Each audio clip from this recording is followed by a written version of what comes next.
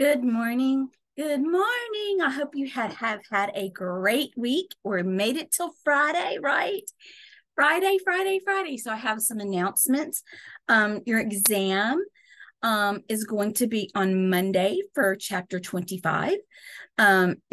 So study. And the best news is we are off Tuesday, the 21st for Mardi Gras. So there will be no school on Tuesday. I will not be loading assignments for that day, which means that you're going to be cut down to 4 bell ringers and 4 labs, and then whatever exams that you have for that week. Remember that your assignments are still available to you, even if it's a holiday, and you can work on it if you have the time to and you wish to do so. So those are my 2 announcements. I want to remind you guys of a couple of things. Please look at your news and announcements regularly on your e-learning, because I do put simple little things up there. Sometimes they're announcements. Sometimes they're just have a great weekend. But just make sure you're looking at your news and announcements. So this week on yesterday, we did the chapter review, but we did the coding only. So today for our little video, we're going to go through our learning objectives and our glossary. And we're going to do this fairly quickly because these are little snippets. They're not full-fledged lectures most of the time. So let's just go ahead and go through. I think we're just going to hit learning objectives. So this is coming straight out of your textbook. And without further ado, let's go.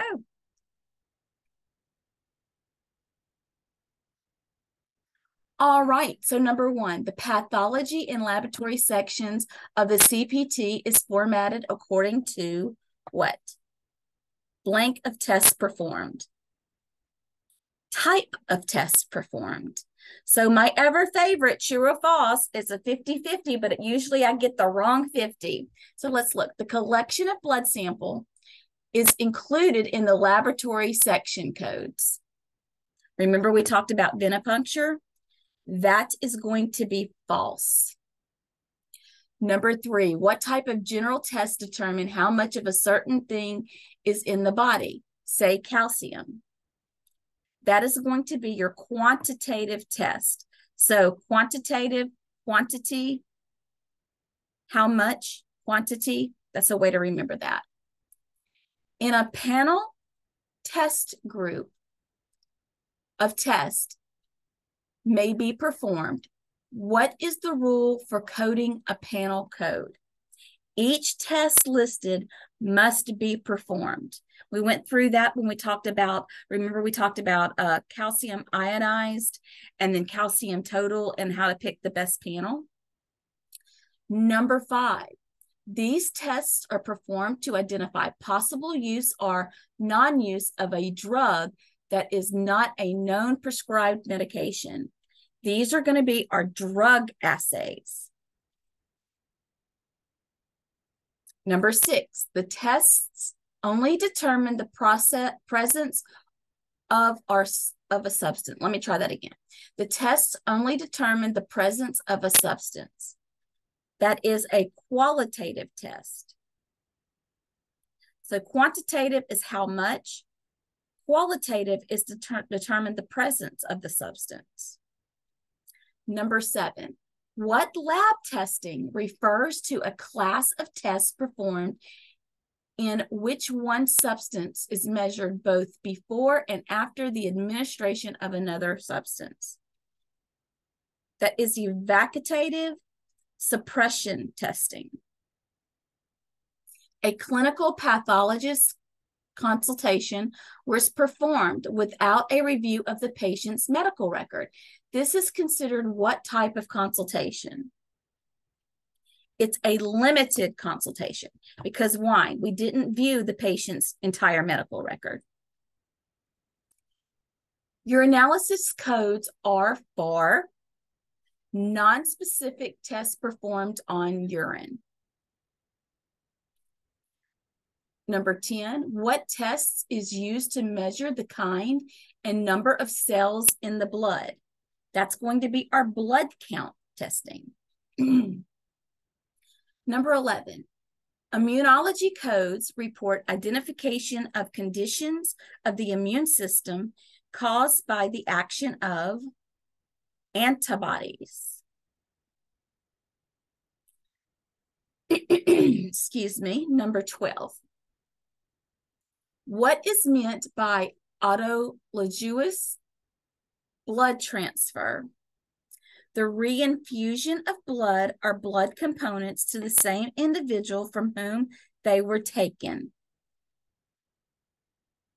Number 13, bacteria are microorganisms that grow everywhere. We can collect and grow them in specially prepared blank dishes, Petri dishes.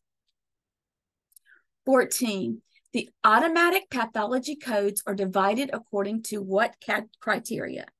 Extent of the examination. Number 15, where will one find the laboratory work performed to determine whether cellular changes are present? Cytopathology subsection codes. How many levels from the surgical pathology subsection describe the specimen and work by the pathologist? That's going to be within your 6 levels. Number 17, what subsection contains a code for an unlisted miscellaneous pathology test? It's going to be listed under other procedures. 18, what surgical pathology level contains a gross and microscopic examination on partial kidney?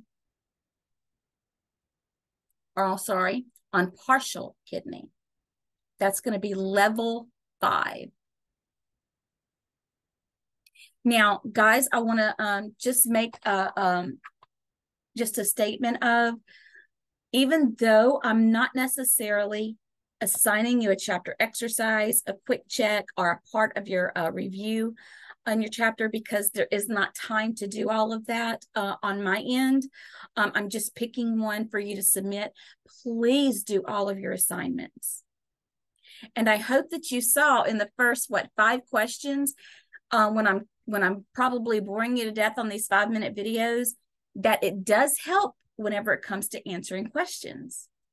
Have a wonderful weekend. See you Monday, and get prepared to be off Tuesday for Mardi Gras. Bye, guys.